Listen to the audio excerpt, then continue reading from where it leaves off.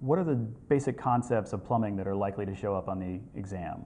Well, some of them are sort of obvious, things like supply piping, waste and vent piping, those sort of everyday use, how you get water to the sinks, into the bathtubs, into the urinals, and all of that in any typical building, how you get the waste away from the building and where it's going to go. But there's also potential questions on rainwater issues, runoff, green roofs, bioswales, catchment systems, anything along those sort of civil lines, civil engineering lines. You also may get questions about the utilities in the street. So what's the relationship between the sewer pipe in the street and the water main in the street? In case you are asked that question, the sewer pipe in the street is always lower than the water main. The water main, if it's going to leak, you don't mind if it leaks to the sewer pipe. You just don't want to have the sewer pipe leaking to the water main and contaminating it. So questions like that, are they in one excavation hole, or are they in two different excavation holes? How far apart wide should they be if they're at the same level? Those are the kinds of things that would be asked of you about the kind of site utilities in terms of the plumbing. But there's a whole lot of other things as well. So something like, what if there aren't utilities in the street? What if there is no sewer or water main? Well, then you should be comfortable with the idea of wells and septic systems, maybe even composting systems. There's a whole series of those kinds of issues where the bulk of the questions will definitely be, in terms of plumbing, will definitely be about supply pipes and waste and vent pipes and the sort of typical use. They are likely to be at least a few questions that are about these other topics that are kind of revolving around the site and around the building itself. Another area that's ripe for questions would be fire protection, which is sort of part of plumbing and sort of something different. The reason I say that is clearly fire protection, if you're talking about sprinklers, is very, very similar to plumbing and is done by people who work with pipes and work in very similar ways as plumbers. Though in actuality, they tend to not be plumbers per se. There's a whole separate trade that focuses solely on sprinkler pipe systems. And so it's partially part of plumbing, and it's partially its own animal. But fire protection issues of what kind of sprinklers, how they'll work, those kinds of things are likely to be part of the exam as well. A couple of terms that are sort of worth noting, the idea of gravity and slope and pressure. When we're talking about water-based systems, if we're talking about anything in terms of supply, the supply has to be pressurized.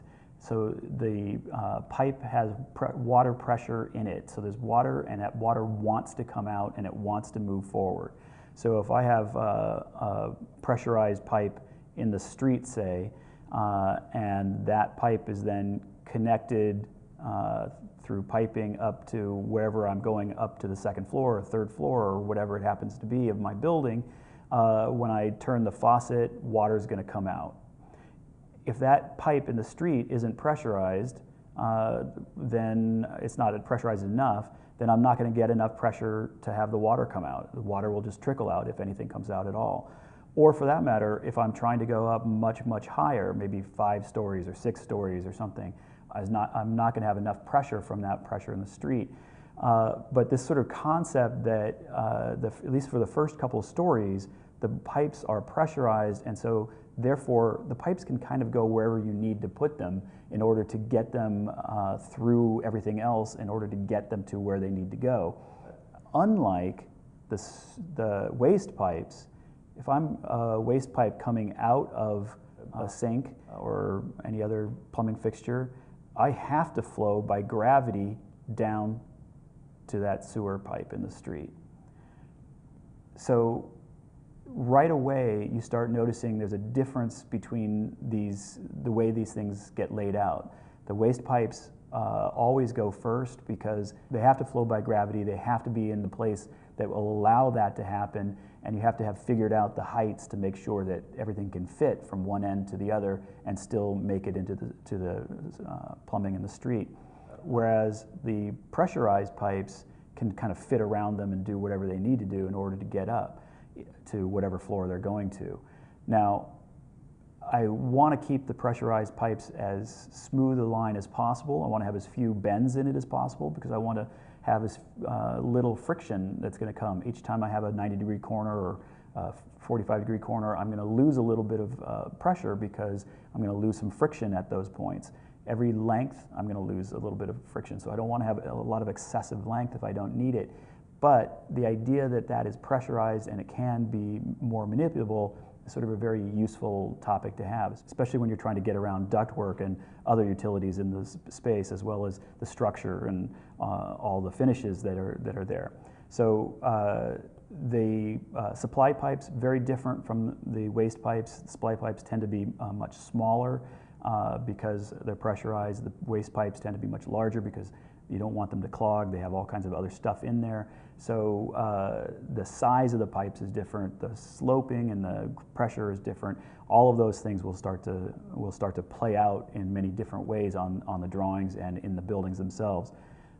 Similarly, fire protection pipes will also have that pressurized aspect to them. So they have a little bit more freedom in terms of how you get the pipes to where they're going to go.